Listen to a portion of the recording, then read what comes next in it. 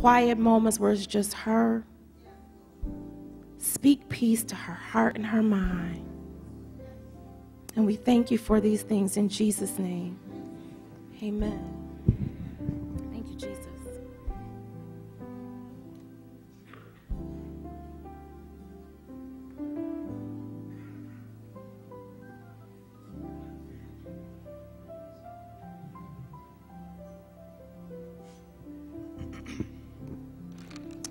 We thank God for the blessing and the privilege of prayer.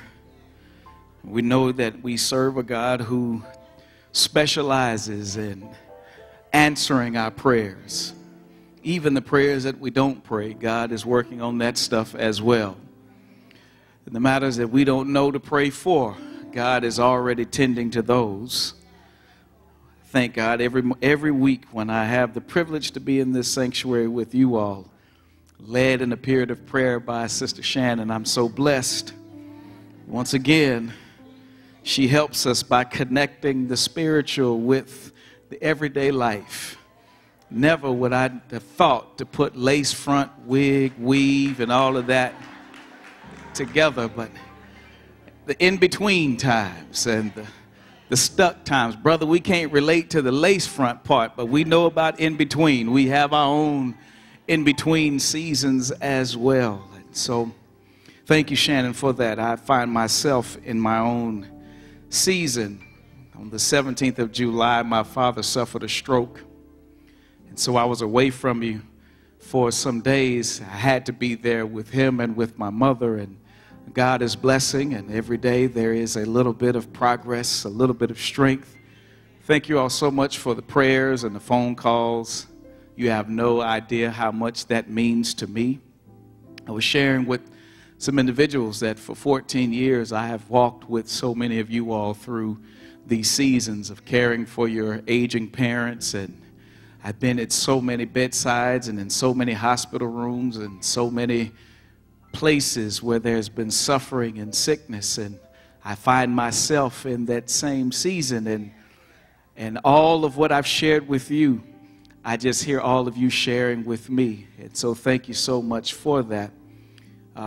Just for those of you who are wondering and asking, even this morning, you've been asking, how is my dad?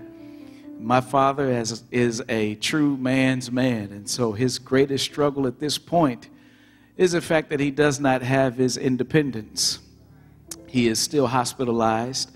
There is some damage. There's no total paralysis. He has full function of his body. There is some speech things that we're working through, but God is able. God is able. Amen. Amen. Amen. In April, my mother underwent a kidney transplant surgery, and now we are pleased to report that there is still no signs of rejection. She is now 4 months. 4 months into that, she now drives. She drives every day. She prepares her own meals. She cares for her care and her health journey is all in her control. She meets with her transplant team weekly, and so she will be returning to her to worship pretty soon. As soon as she's capable, you know, with all this with my dad. And so while there is some sorrow, because our family will never be the same, I still rejoice. I still rejoice because God is on his throne. Something happens when you call the name of Jesus. Something happens when you call on him. And I call that name, and I call it with a different type of zeal and vigor now, because I now find myself in this new season, in this different space. But nonetheless, God is no less faithful now than he was in all the other seasons before. Amen. Amen. Amen. If you have your Bibles, turn with me to John's Gospel in the 6th chapter. I want to continue on with this series of messages, Conversations with Jesus. Conversations with Jesus. In these passages, I'm just focusing on an exchange between Jesus and whomever. And this one, it happens to be with Jesus and his disciples. And there we will just look at some of the content of the conversation, the discussion, and see what principles can we draw from the exchange between Jesus and these individuals. Because these conversations are still conversations that we have today, conversations about religion and about relationships, about suffering. Today we'll talk about another matter that I believe is still so critical, that we struggle with it on a daily basis. It's a very common and very celebrated narrative, for this is the miracle of the feeding of the 5,000. This is the only miracle that is recorded in all four Gospels, the feeding of the 5,000. And so this is John's perspective on this miracle, chapter number 6, beginning with verse number 5.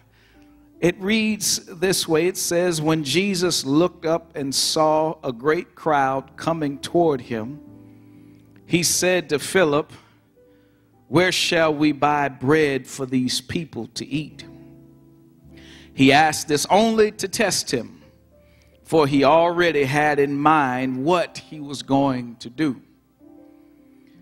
Philip answered him, 'It would take more than a half a year's wages to buy enough bread for each one to have a bite.' Another of his disciples, Andrew, Simon Peter's brother, spoke up, 'Here is a boy with 5 small barley loaves and 2 small fish, but how far will they go among so many?' Jesus said, 'Have the people sit down.' There was plenty of grass in that place, and they sat down.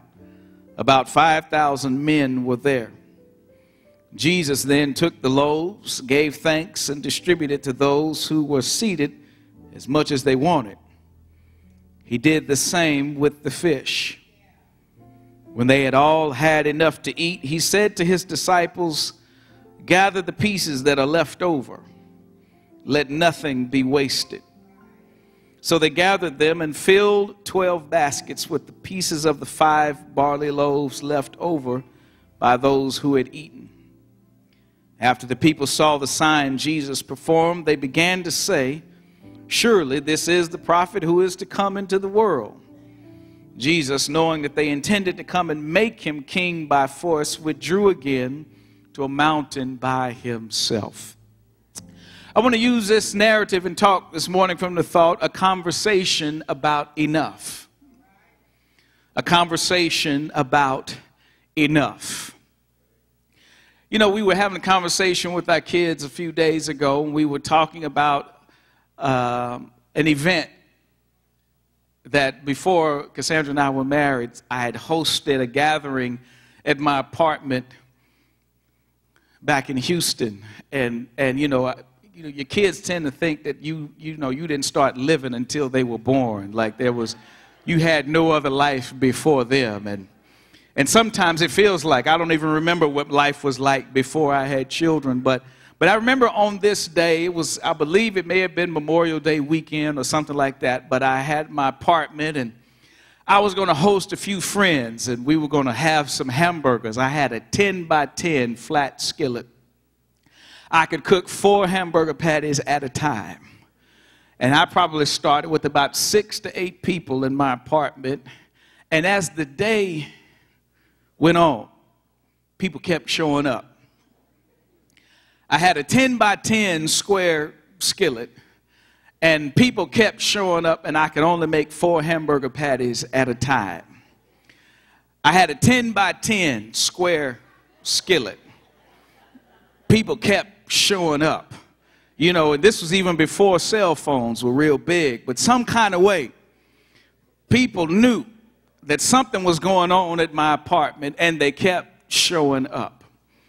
The day grew late, and some kind of way, you know, Jesus was in the midst because we kept having hamburger meat. But eventually, people showed up, and there were no more burgers to be cooked.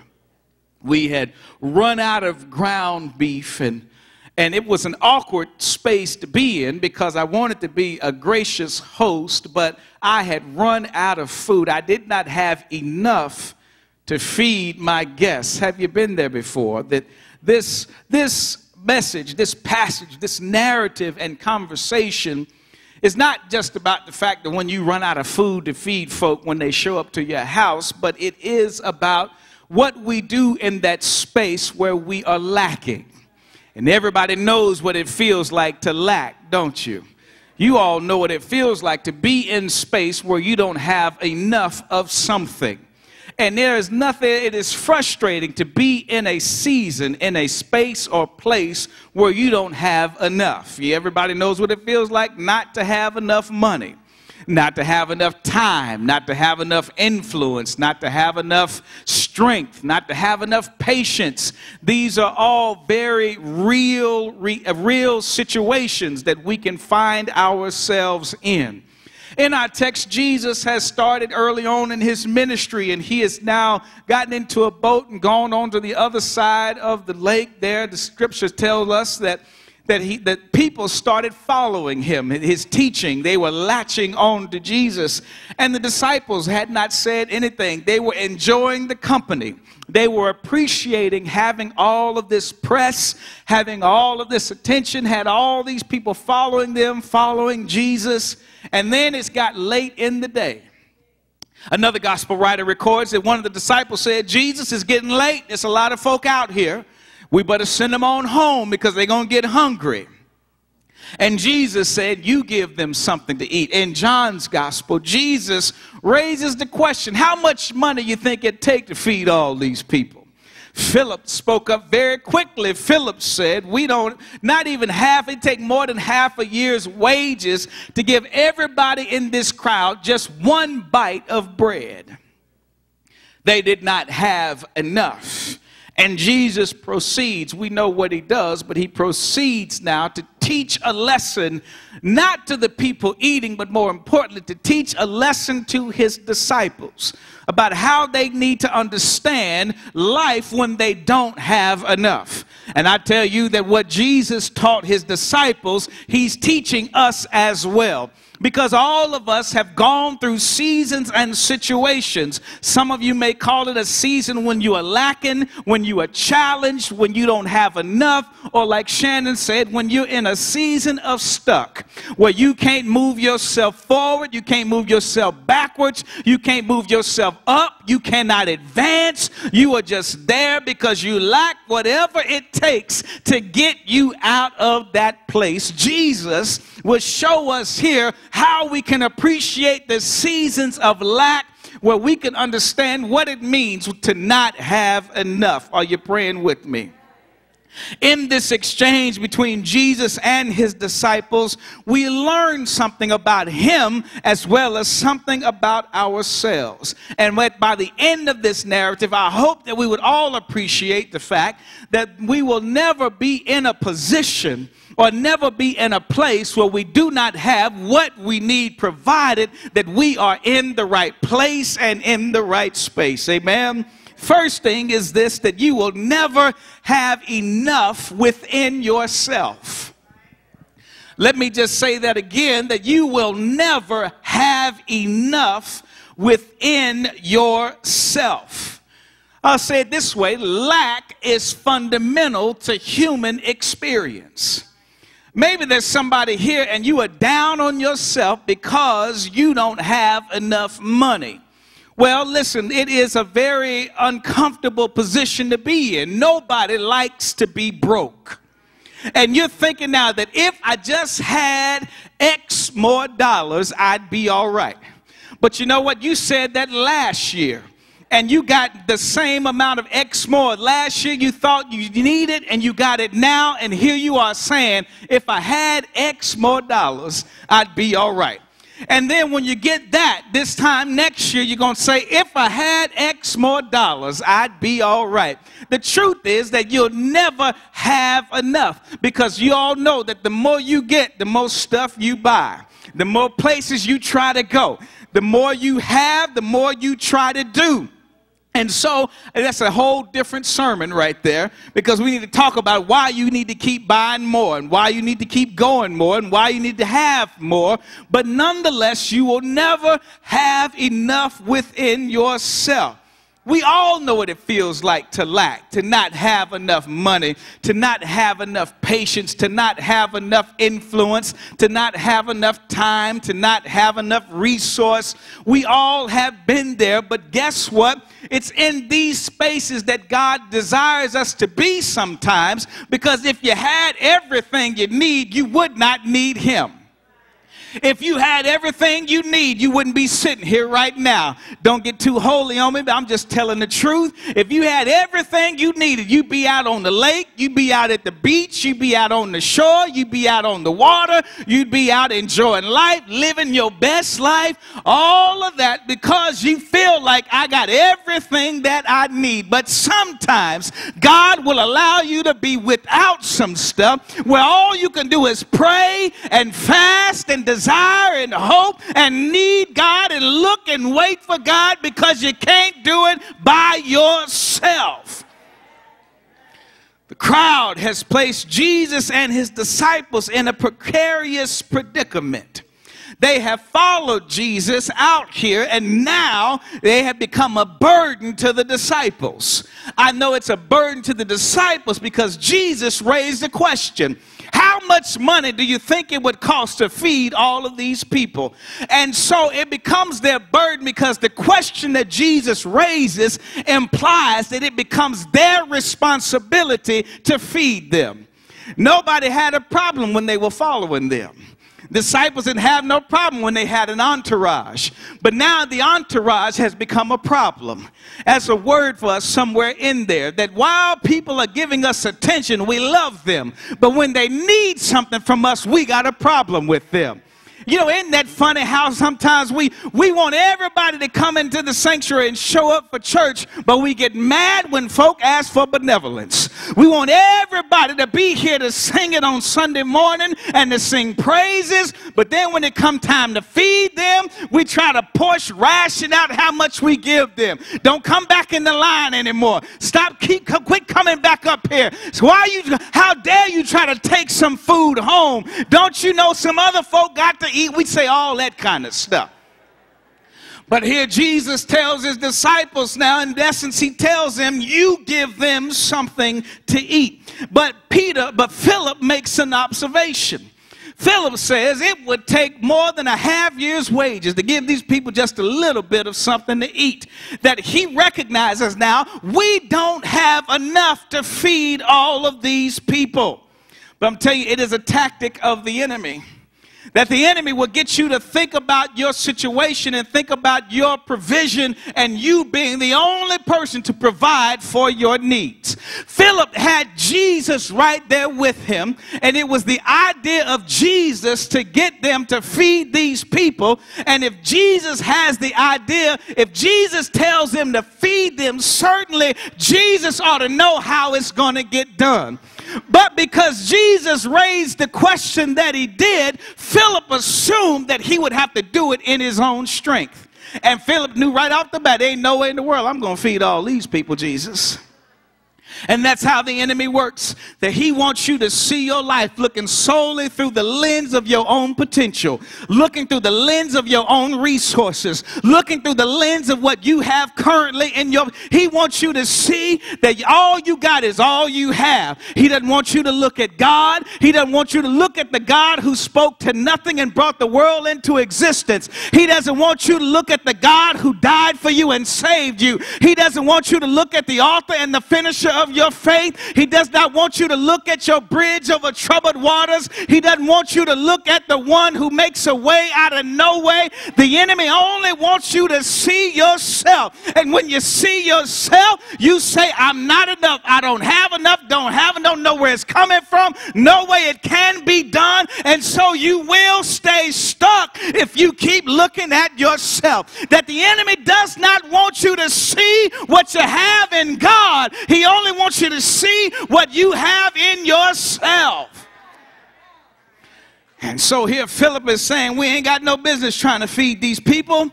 And so they never were. And guess what? God never intended for you to be self-sufficient.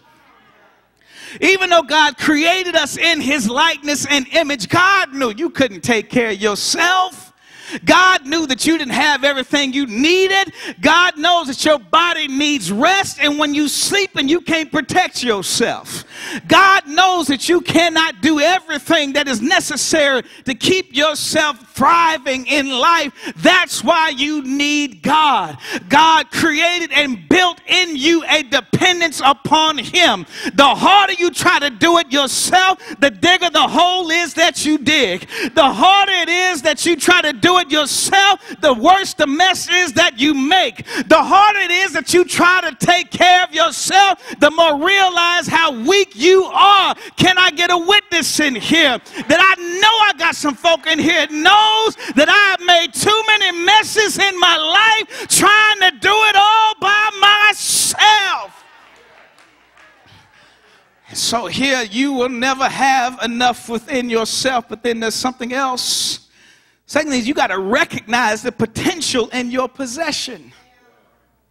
Listen, you're going to think, wait a minute, didn't he just say we don't have enough and all of that? Yeah, you don't have enough within yourself, but you still need to know that you got something in yourself. In the midst of the discussion, Philip got his chest. That ain't nowhere in the world we're going to feed all these people. Jesus. I don't know how he sounded. I just think, it might have sounded something like that, Philip was he was ticked off, just upset. Now, Jesus, it's going to take more than half a year's wages. Feed all these folk out here. The Bible says that it was 5,000 men, but just think if every man had a wife. That's 10,000 folk. And just think if every couple had at least 2 kids. That's another 10,000. That's 20,000 people.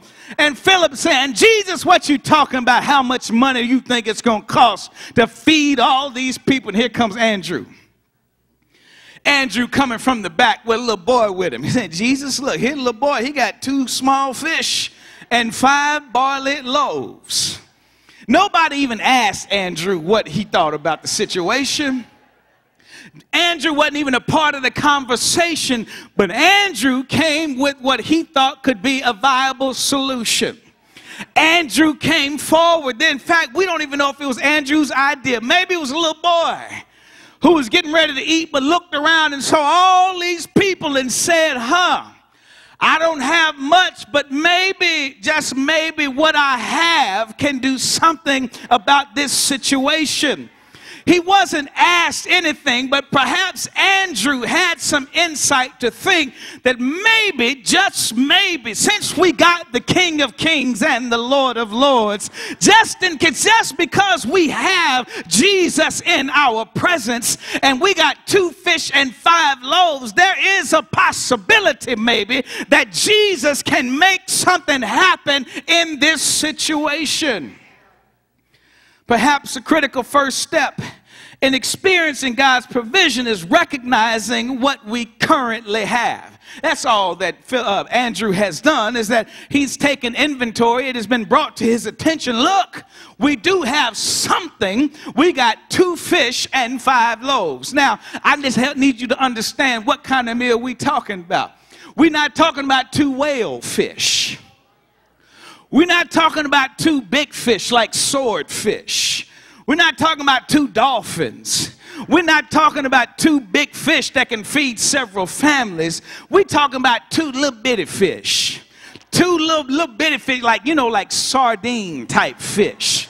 We're talking about 2 sardines and these 5 barley loaves. We're not talking about these big, long Miss Baird loaves of breads or these Aunt Millie loaves of breads, these Sara Lee loaves. We're not talking about 5 big loaves of bread cut up in slices, 30 slices a bag. We're not talking about Texas toast size loaves. We're talking about barley loaves, more like pancakes. We got 2 sardines and 5 pancakes, and we got 10,000 plus people who need to eat. And so Andrew has brought it forward. What good is 2 sardines and 5 pancakes gonna do with 10,000 people? And we all about to celebrate because Andrew got the answer. We gonna give it to Jesus, but he opened his mouth a second time. Andrew said, here's a little boy, he got 2 fish and 5 barley loaves, but what is this among so many? Oh man, why did Andrew say that? Andrew just spoke where we speak. What is this among some? Andrew had canceled out who he had in Jesus Christ, because Andrew was looking again only at himself. Andrew had now canceled out his potential and now realized that, in fact, this ain't enough to do anything with, so we ought not even bother with this. Have you been there before? That you realize that now God has given you something, but in light of what your true need is, you feel like it's not even worth doing this little bit. You start feeling like, you know what, I'm better off keeping this in my pocket, because after all, this is just much too expensive. I'm better off not even trying, because it won't even matter. I ought not even go, because nobody will notice me when I get there. We ought not even try to do that, because there's just too many people who have needs. There are too many homeless people in Grand Rapids, so why even go down to God Bless Geo? What will $20 do in a sea of homelessness in the first place? Why should we even try? But here I need you to understand that everybody has something, and so don't worry about what you don't have, but pay attention to what you do have. It might only be 2 fish and 5 barley loaves, but it is more than what somebody else may have. And if you don't believe me, you just read this Bible and know that God specializes in using small stuff. People didn't have big stuff, but God used small stuff and he blessed it. You don't believe me, you just keep on reading that and you will see that God uses small stuff. All Moses had was a rod, and God parted the Red Sea. All Moses had was the same rod and a rock, and when he struck the rock, water came from it. All Moses had was a tree in Marah, and God told him to put the tree in the bitter waters of Marah, and there the people had sugar water in the desert because they used a little that they had, and God blessed that. In fact, Elijah was praying because there was a drought in the land, and when he was praying, the Bible says he saw a cloud the size of a man's hand, and the Spirit said, you need to get down to Jerusalem because there's a great rain coming. Listen, you don't know what God can do, but you got to make sure that you use everything that you have. You might not have as much as the next person, but you use what you got. You might not have much car, but if it can get you from point A to point A.5, then you go to point A.5 as fast as you can. You may not get to B, but I promise you, you got to start somewhere. And so you got to do it, and you got to do it even if it don't make any sense. 2 fish and 5 loaves makes no sense, but you got to recognize what you have. You need to take an inventory of your own life. You need to pay attention to what you have right now in your own possession. Stop getting mad at the folk who got more than what you have. And stop getting mad at God because you think you don't have enough. If you got something, I know you got more than enough. If you got something, you got everything that you need. If you got something, you have what you need. Why? Because it's right here in the last point. And the last point is this: you will have enough when you surrender. See, it was not, don't get caught up on the 2 fish and the 5 loaves. Because the 2 fish and 5 loaves was consequential. What's more important is the hands that held the fish and the loaves. See, it's a matter of surrender. What is the tension in this text throughout this whole narrative is the human perspective versus the godly perspective. The tension is in the fact that Philip and the disciples felt like they did not have enough. But what Jesus wanted them to understand was that because you have me, you always got enough. Because enough is not about what you have, but enough is about who you have. And enough is not about what's in your hands, but enough is about what you have, placing it in my hands. If you don't believe me, look here in the text. Jesus said, have the people to sit down. Now listen, Philip, I'm sure is real upset now. He huffing and puffing now for real. I don't know why we out here doing this. He probably going through the crowd telling me, sit down, sit down, sit down, sit down, sit down, sit down. He probably talking to everybody mad. You know, he probably wanted to mean, you know. Right now the disciples have become ushers. All they got to do is just be ushers. They directing traffic, telling people to sit down. Jesus said, tell the people to sit down. And now we got to deal with the 2 fish and the 5 loaves. As long as the disciples had the fish and the loaves, they never had enough to feed all of these people. But in an act of surrender, they had the people sit down and prepare them for supper. They were sitting down, preparing to eat. The folk didn't know what was about to happen. The disciples didn't even know what was about to happen. But what happens magical is when there is a transfer of hands. The fish left the hands of the disciples and they were placed in the hands of Jesus. The fish, as long as they were in the disciples' hands, it was only 2 fish and 5 loaves. But some kind of way between the hands of the disciples and the hands of Jesus, 2 fish and 5 loaves became a meal for 1 person, 2 people, 3 people, 4 people, 5 people, 6 people. They just kept passing out food. They just kept passing out food. They just kept passing out food because it had left their hands and it had been placed in the hands of Jesus. That it was in the hands of Jesus, and when it was in the hands of Jesus, their little had become sufficient. While it was in the hands of Jesus, 2 fish and 5 loaves was more than enough for their load of 10,000 people. I don't know who I'm preaching to right now, but you got to be willing to relinquish what you are holding on to, because as long as you hold on to it, it cannot be multiplied. You got to be willing to let go of your grip so that Jesus can take it from you and he can multiply it and meet that need. Again, you're not listening to me. You got to let go and surrender what you are holding on to so that Jesus might bless it.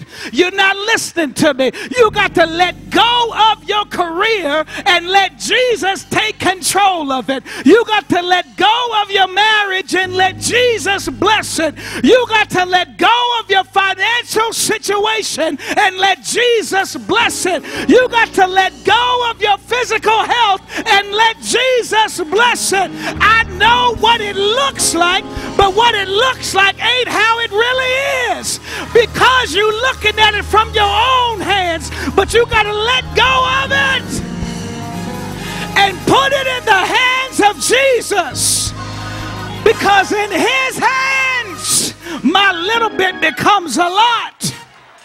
I remember that song we used to sing in the gospel choir, all in his hands. I put it all in his hands. All of my burdens, all of my trials. When I have a question, all in his hands. I put this and that. I put it all in his hands.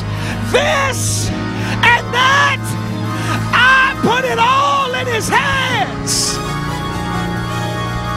And you all know what happens when we put it in the hands of Jesus. I know it sounds cliche, but I'm a living witness. When you put it in the hands of Jesus, he knows how to multiply. He knows how to make it bigger. He knows how to make it better. He knows how to stretch it.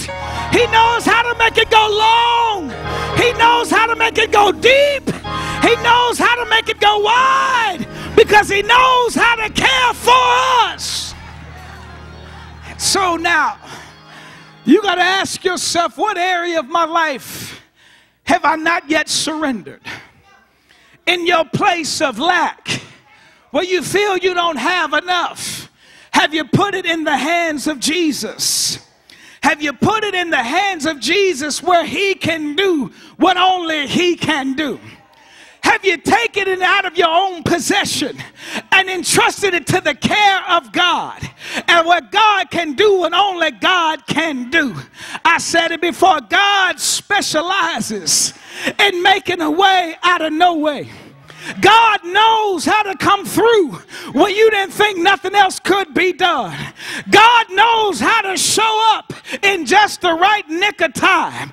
God knows how to bless you when it looked like you can't be blessed. Can I get a witness in here? God knows how to make things happen when stuff don't look like it's going to come together.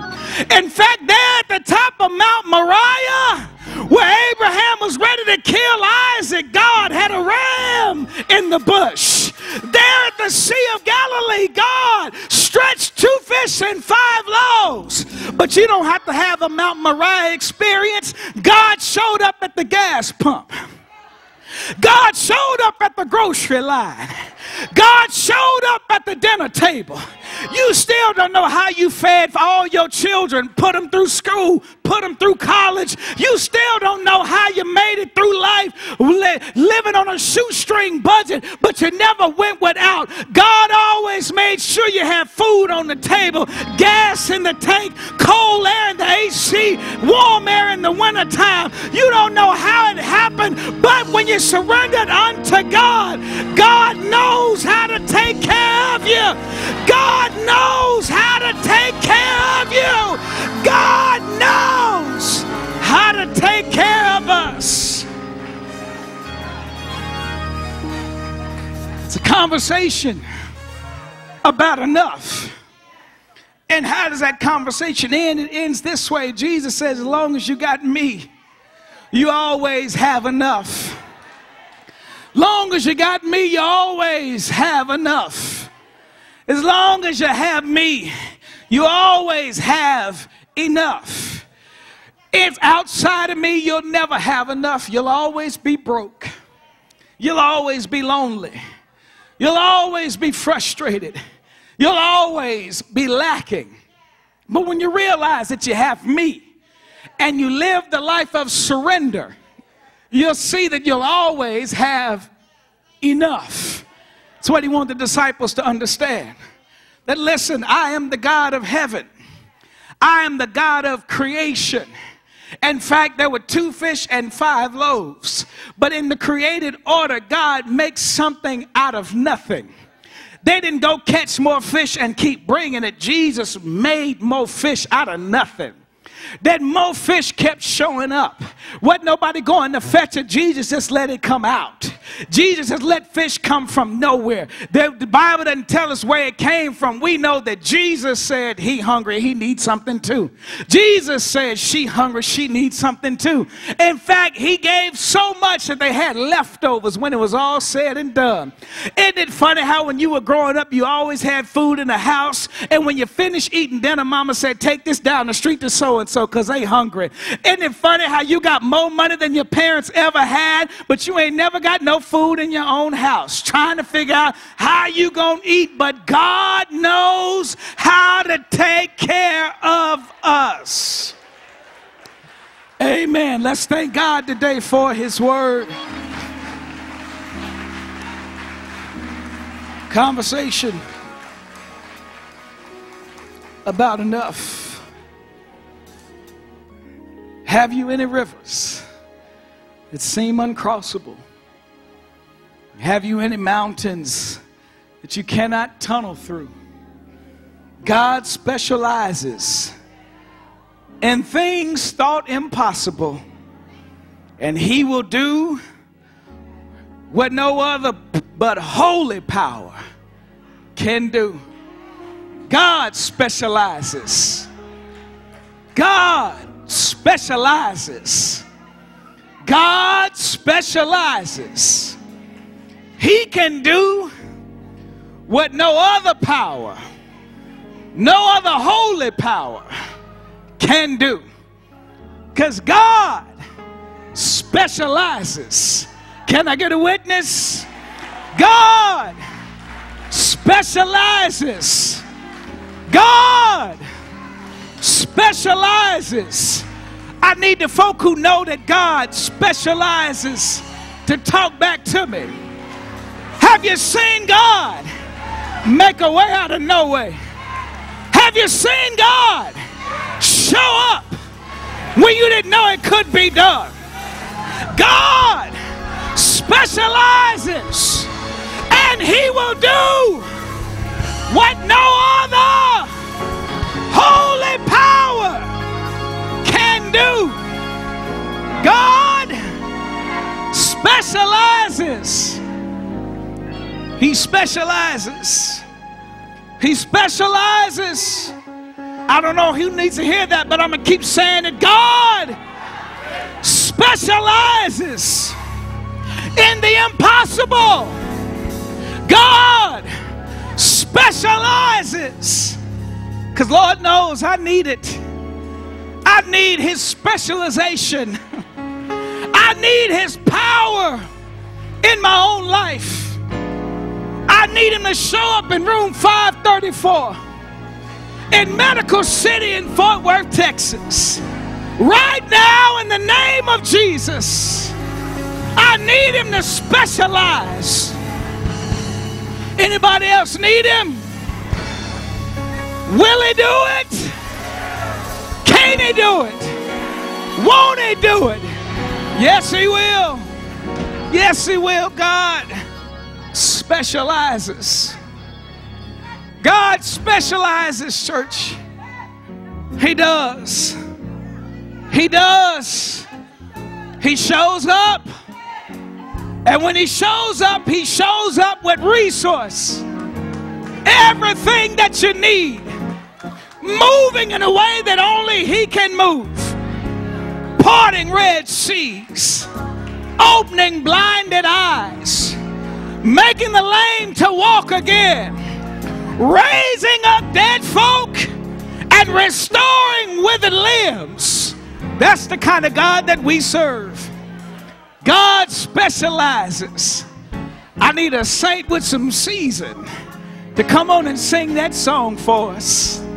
I don't care who it is, but I'm going to keep on talking till somebody get that microphone. Because God specializes. Somebody got to know that song.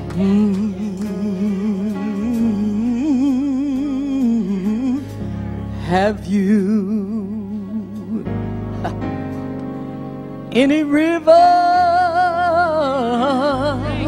that seems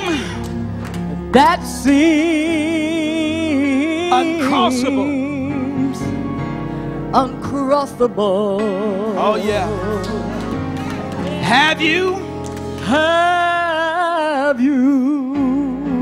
any mountains? Any mountains that you cannot tunnel through? Yes. God specializes. Can I get a witness? In things impossible that seem so impossible, he can do, and he will do what no other power but Holy Ghost power can do. Oh yeah. Oh yeah. Come on again, Gene. I tell you, God specializes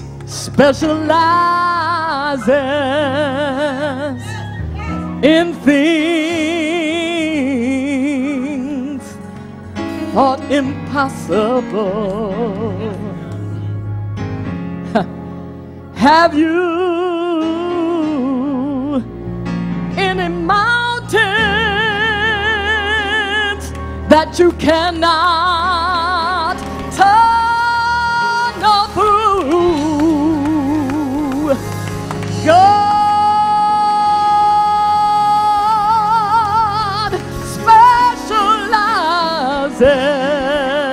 specializes in things thought impossible, and he will do no other. And he will do.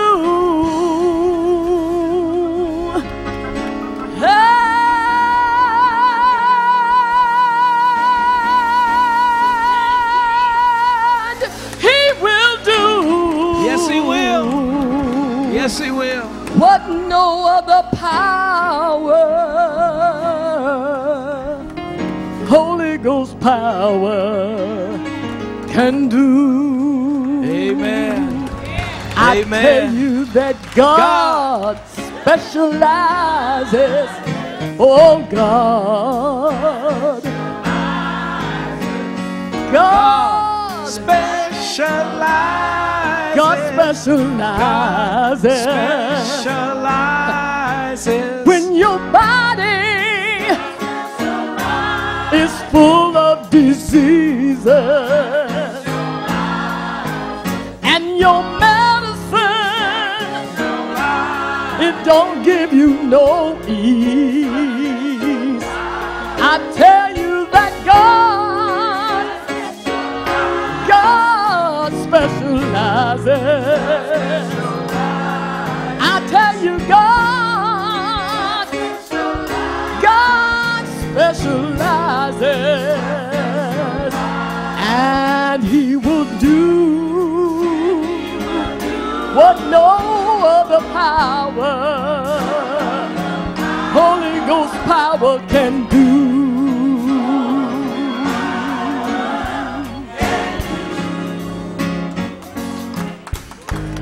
Amen, amen, amen. There may be somebody here right now, and you need the special power of God.